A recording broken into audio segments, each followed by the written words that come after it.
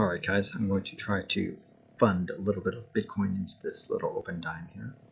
I'm going to stick it into my computer. And when I do that, you should hear a little click.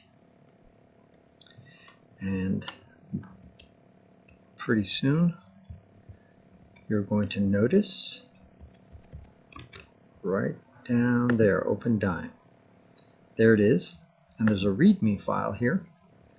And in this README file, it's going to tell you everything you need to know, which is that this thing has it's been fresh and unused.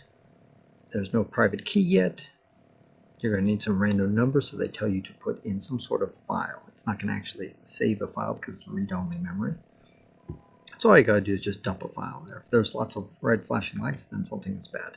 But this one is flashing green, so everything is good. That means everything is just dandy. This is what you see before you did anything with the Opendime. It's going to tell you that it's new and unused. Follow these steps to pick your private key. Dump a file of at least 256K in there, and then it will do its magic. So now we're going to go ahead and go to my pictures. And they advise you to take an original picture, something that maybe you took or whatever, that's not in the public domain.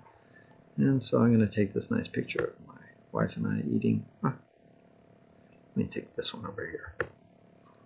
Maybe her with the dog. Maybe both of us with the dog. All right, too much thinking. I drop it in there. So I dropped in that file and it created a private key. Now, if you click on the private key, it's going to say, see README for details. In other words, you don't know whether there is. But what it's done now is that it's given you the address. And if you click on the address, there's the public address. Hey, send me money to this Bitcoin address, folks. I would really appreciate it. Thank you very much. And this is the screen that shows you where you can send me Bitcoin. And I can check my balance. And this is one of the new things in version 4 is now they've created Blockstream. I think this is blockstream.io. If you want to go there, yeah, that's right. It's going to load my address and say, yeah, your address exists, and there's absolutely nothing in it. I can check my balance. These are all public domains. I can go to btc.com, and there's once again 0 BTC sitting there.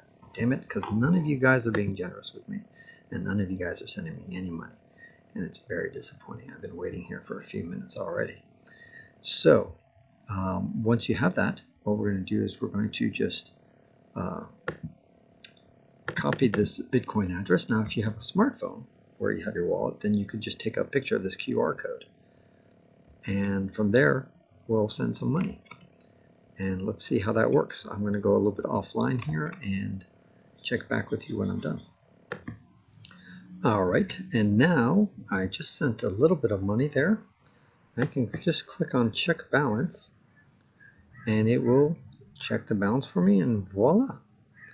There's 0.02 Bitcoin, which is about 20 bucks or something like that I put in here, which is roughly, actually I think it's $23. It's a little bit more than the cost of the device itself.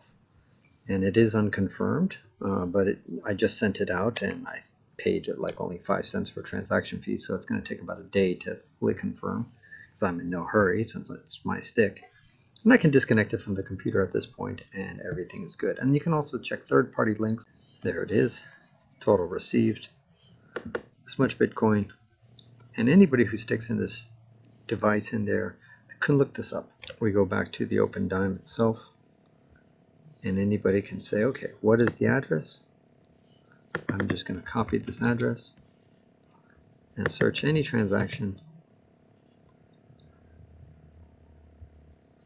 and there's 2 of them with that address, and only one is Bitcoin, and that's mine. And there it is. So that's it. And it says unconfirmed, but that's just because it just happened moments ago. Pretty cool. Love it. And by the way, one more thing I want to add is that you can keep adding to this thing. So it's like a piggy bank. So I just put in $23 next week or next month, as long as I, whether I have the device or not, I can decide to send another $100 in there, put $100 in there. So now you have $123 worth of Bitcoin in there. So let's say you have a child, and you can give the child one of these things for his birthday and say, you know, every time you work or do a good job or you get an A, I'm going to put another $20 in your little stick. So there you go, your BTC stick, cash right here, and you can keep funding it, and it's only until you decide to break the piggy bank by popping out one little chip here with a pin. That's when you can finally actually withdraw and finally find out what is that private key, what is that secret message to get that Bitcoin. I hope that's helpful.